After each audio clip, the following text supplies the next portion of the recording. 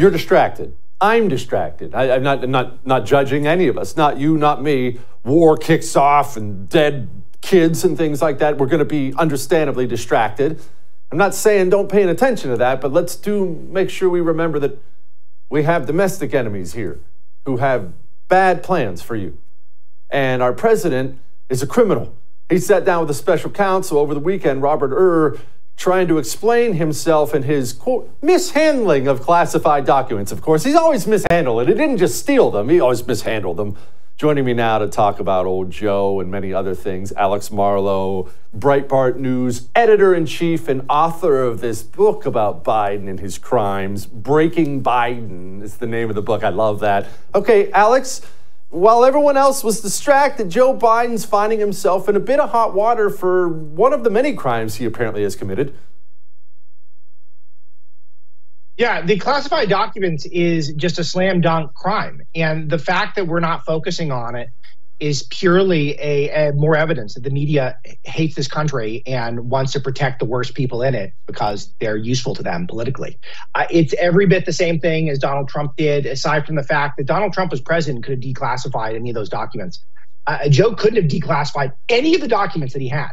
And not only could Joe not have declassified them, he hid them or not hid them in a place where literally Hunter Biden could have gotten them.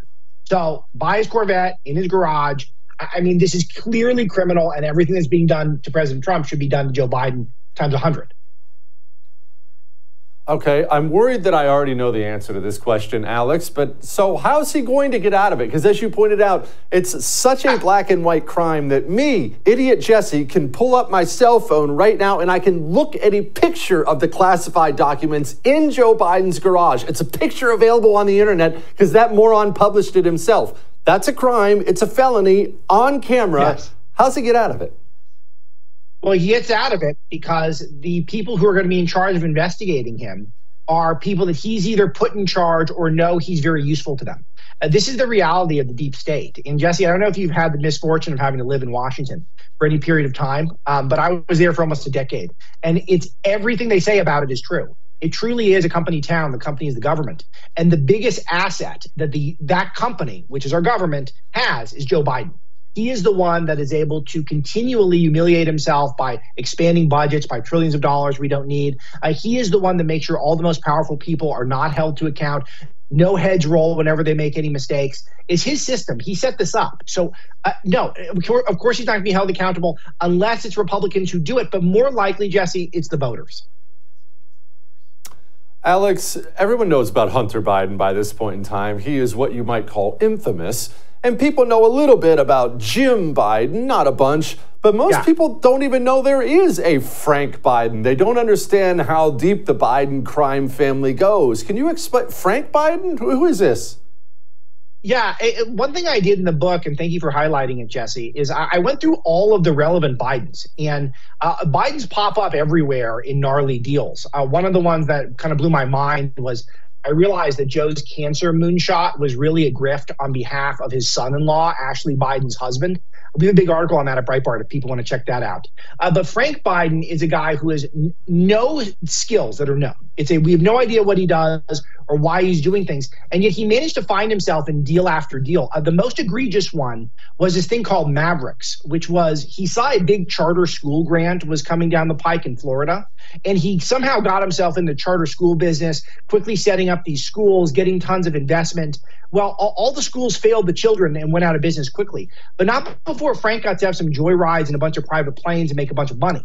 But the thing that was the craziest story that I found, maybe even in the whole book, but certainly when it comes to Frank, was about 25 years or so ago, Frank Biden, who had already had his license suspended because he had some DUI, stuff like that, was semi-operating a car, meaning it was his car. His friend was driving it, but he was operating the stick shift. Yeah, that was really happening.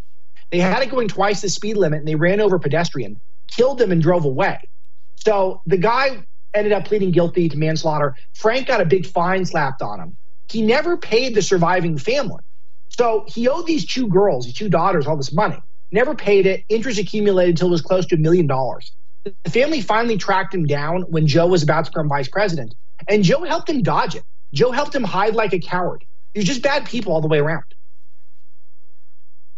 they really are the scummiest people. And something people don't realize, Alex, is how long they've been scummy. You know, Joe Biden was kind of ignored as vice president, a bit of a punchline. Most vice presidents are ignored anyway, but they've been scummy since forever, since before he was a senator. The family's just kind of gross. One of the grossest things, if not the grossest, I do cover some of the Ashley Biden diary in the book, so I won't say it's the grossest thing. But the second grossest thing that's covered in the book is actually something that took place in 1974, so nearly 50 years ago. It was Joe Biden who was doing an interview for Washingtonian magazine with a blonde named Kitty Kelly. And his wife had passed away from a car accident a few years earlier. And Joe decided that he would use this time to regale this young reporter with vivid sex stories about his deceased wife. Gnarly stuff, some of it clearly fabricated, but talking about how even when on the campaign trail, Joe did a long day, he could still satisfy his wife in bed. It's all this completely nasty stuff. The blowback was so big for Joe, Jesse, he never sat for another interview for 15 years. He couldn't bring himself to another interview for 15 years. That's how nasty this was. Almost 50 years ago is not talked. It's the grossest stuff. He's always been gross since the very beginning. You say Joe Biden bears some responsibility for all this craziness we're seeing in Israel right now, don't you? I do, 100%. And again, there's another article, Breitbart, where I lay out all the evidence. But you start with the most obvious one, which is that he left all these weapons for terrorists to get in Afghanistan. The Afghanistan pullout was insane. It was the worst moment of Joe Biden's presidency, and there have been so many bad moments. But one thing I did compile in the book is I went through when I had to look at a lot of sources, compiling all the weapons that he left that got in the hands of the Taliban, who immediately started selling them to terrorists. We're talking about UH-60 Blackhawks, M17 helicopters.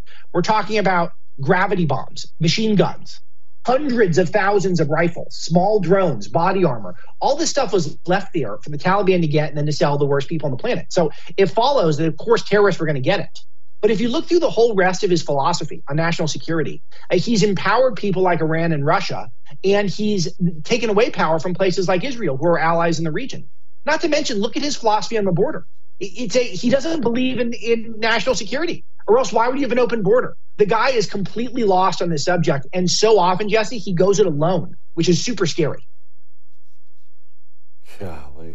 Alex, thank you so much for exposing this family. I want people to go buy Alex's book. Go get it. Go learn about just how dirty your president is. Alex Marlow, my friend, I appreciate you and Breitbart very much.